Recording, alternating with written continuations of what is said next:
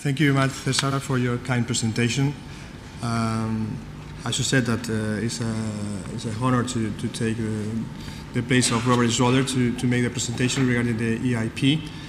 And I would also like to thank Noviwam project for inviting us to be here today as part of the panels. So I'm going to go through the presentation that Robert Schroeder prepared for today. I would like to say sorry if I don't express correctly any of the messages, but I'm sure Robert will be happy to answer to any doubt, any question you will have, or any further explanations you may require. I will try to do my best, and here we go then. So the objectives of the EIP is to facilitate, support, and speed up development and applications deployment of innovative solutions to the water challenges, and to create market opportunities for innovation. I think the most important message here is that Europe has understood that water is a strategic sector and wants to make sure that European water companies are able to keep the leadership that today have, and the market is being very aggressive from other regions like Singapore, where a lot of technology is being developed, and Europe doesn't want to get a step behind. So this initiative is the objective that they have. So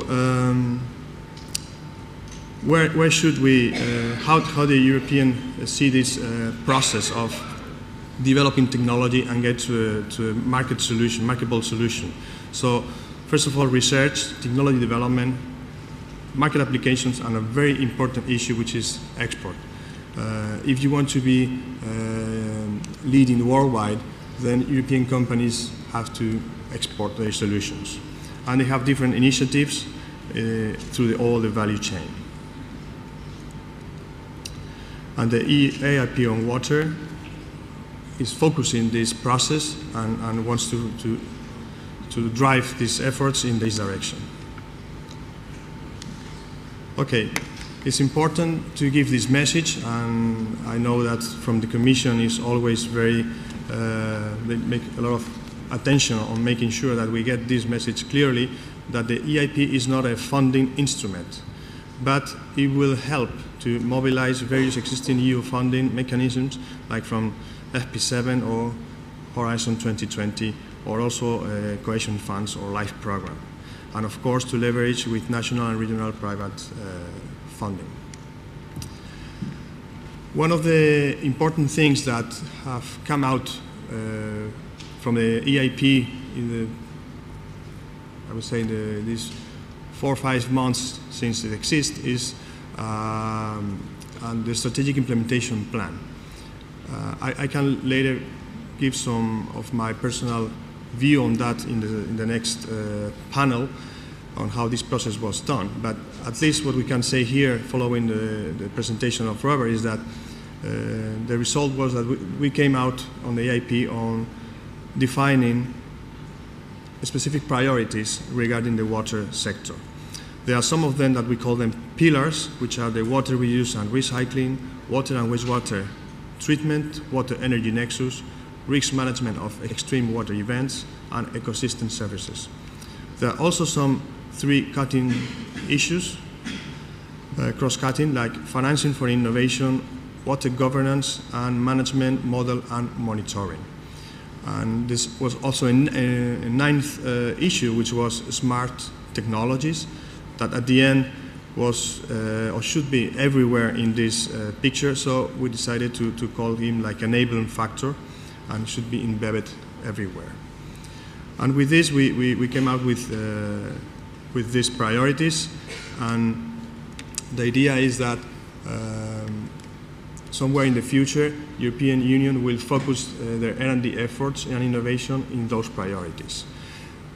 Within the EIP also, we have start 2 other initiatives, what we call the initial actions and action groups.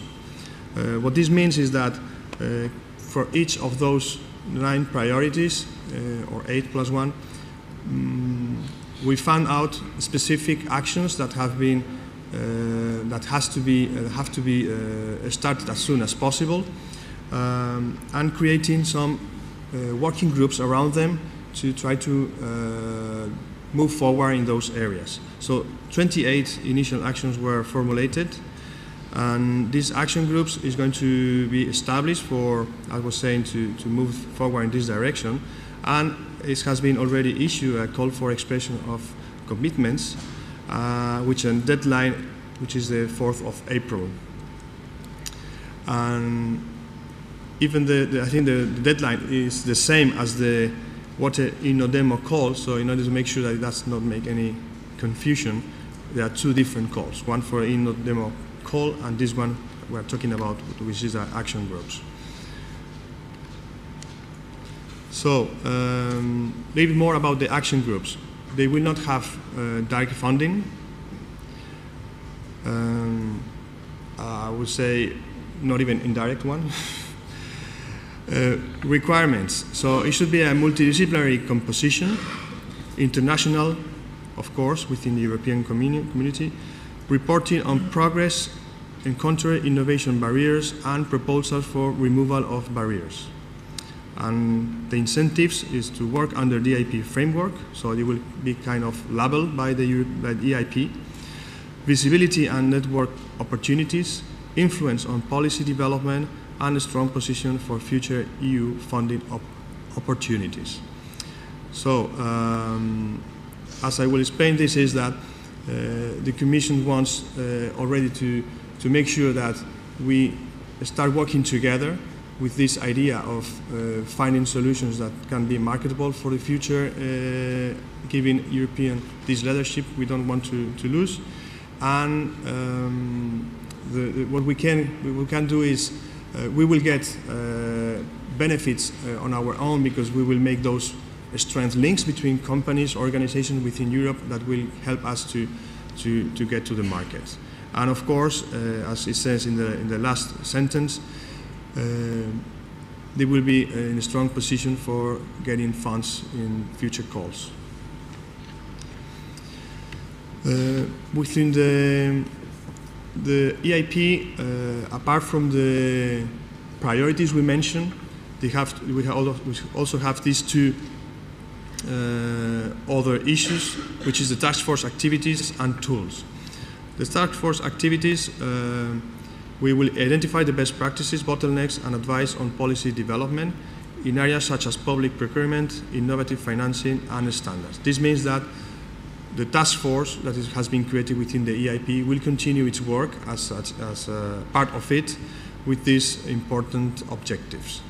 And there will be also within the EIP these tools that I'm here saying open to all actors dealing with water and innovation, web-based marketplace, and potential tools like booster teams, trade missions, innovation competitions, platforms, water fund.